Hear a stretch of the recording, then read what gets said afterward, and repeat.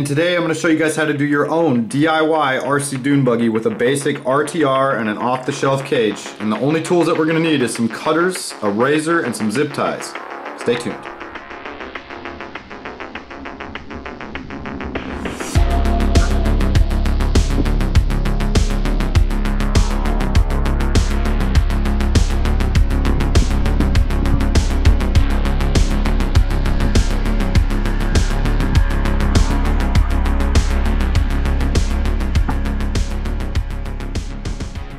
So here it is, my RC Dune Buggy, and something about these two-wheel drive rear-engine Dune Buggies just got me super stoked lately because these things are some of the most fun I've ever had with an RC. It's just holding this thing wide at the beach or in the dunes and just watching it eat and crack wheelies. So, you know, with these things with the Lexan bodies can be fun. You know, I have footage of the Megalodon that we built, and I tried to do a cockpit with the Tamiya section.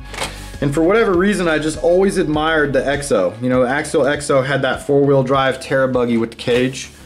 And when we were working on this RC pre-runner, I realized that I had this Gatekeeper cage just sitting on the ground, and I kept kind of looking at it, and I said, you know, if I cut a few areas and used a razor and just cut out the bottom and cut a few areas, I wonder if it would drop on and actually be proportionate to this buggy. And I'll kind of show you guys how like the battery change process goes. So we just got two zip ties in the rear, two zip ties up front, and we leave the zip ties up front connected, and then I just cut these rear ones off, and then the whole cage kind of floats up like that. So I got two zip ties where the body post would be for the trophy rat, and then when you take the rear zip ties off, it just allows you to kind of like flex down on that. And I mean, it's not hinged or anything, it's just flexing the body post kind of out of the way just on the plastic. So, and I just thought this is pretty simple. So you just pop those zip ties off, get to your battery, put this back down, two more zip ties, and then you're back to the dunes, you know what I mean? So it's not super easy to get your battery in and out, but it's totally doable. And then when you rock these two zip ties in the rear, it just goes through this post on the cage and then around where the body post came off of the chassis. And then I'll show you guys putting the zip ties back in. So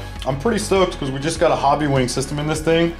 And you know, the other one has been fine. Like on a flat beach, I think the 3300, like the stock ESC and power is fine. Even tugging around this cage, I mean, it definitely, it shredded pretty good. So it's just the load from the paddle tires going uphill where it's like, man, I'd like to be kind of cracking wheelies up that hill, or at least, you know, going full tilt boogie when we get to the top. So, and then that's my simple solution to get the cage to, you know, and I wrecked it hard with these zip ties on. It didn't do nothing. So I mean, all this stuff is designed to flex. So it's in a perfect place because it's attached to the existing body mount. So these short course trucks, they know that they take a good tumbling. We upgraded the motor and ESC on our RC Dune Buggy to a hobby wing system, and it's running a 5mm motor shaft bore. And that makes it so it has a bigger pinion, so the pinion actually won't fit with the spur cover. So I was kind of just going around the house and I found this little container for Dremel bits, and I cut off the bottom and then notched it so that it would fit on the spur cover, and then kind of sanded it flush. And it's just so funny that it's like almost perfect fit. And then I might just paint the whole thing later, but I'm gonna basically glue this in place, and then that gives enough room so that I can actually go up in bigger pinions as well. So recently we just did a little power upgrade on this thing. We put in a Hobby Wing Easy Run brushless. It's a 4000 kV motor, and that's paired with an Easy Run Max 10 SET ESC, also from Hobby Wing. We're running an 11.1 3-cell battery, and we went down one tooth on the pinion gear. So I'm hoping that it'll have a little bit of torque. We tested out front and it looks really promising compared to the stock power setup. So, and we'll just mount up this pre-filter just to show you guys how everything kind of packages in here. We'll get our antenna and our ESC extension. And I just got that Velcro strip just down on the bottom of the chassis. And then I kind of bunch up the nose just so it fits like that. And I'm just going to take off the hood to show you guys how we get the front mounted up with these zip ties. So just 4 little screws to get this front hood panel off. And that's kind of what I wanted to share with you guys, man. These easy ones, I think there's too much emphasis on like fabricating, 3D printing, where this one really resonates with me. You know, to be able to rock 4 zip ties and a razor and come up with something that just looks cool, dude, it blows my mind. I love it, you know what I mean? This is the kind of stuff I feel like we need to get back to, is just getting creative with this stuff. So, and with the panels off, you can see a little easier what I'm talking about. So I just took the body post out, and this is for that DB10 body mount for the front.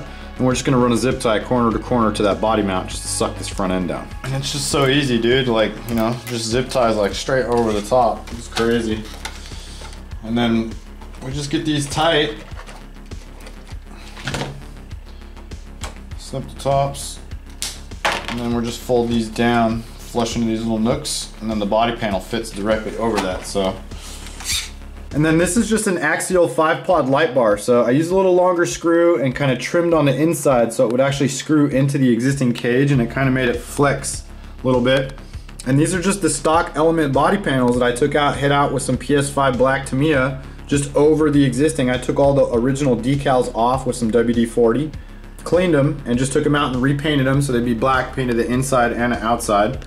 Left my little interior driver stock, and the rest is just pretty much decals. There's a bunch of different sand tires that you guys can get, you know what I mean? As long as they're a 2.2, 3.0 tire, they'll work with these rims. And these are actually the original Associated tires that I mounted to some Losi Bahare rims, and then these are the pre-mounted Associated sand paddles. And then we got a sand ladder in the back, which I just kind of threw that on just for looks. These are some Traxxas UDR shock reservoirs that I just had lying around that we zip tied to the rear. And then this is an Amazon light bar that's actually programmable. So this is a blue anodized, you'll see in the pictures, and I just took it out, hit it with some flat black on the rim, put it back together, and then just literally tapped it directly into this fake radiator with these 4 screws. Super simple setup. And then to get to the power button, I just reach around this front fender and just kind of pull down. You can see this light bar. And then on this front LED setup, this is actually just the stock element LEDs that came with it that I actually dipped in some of that Tamiya lens paint.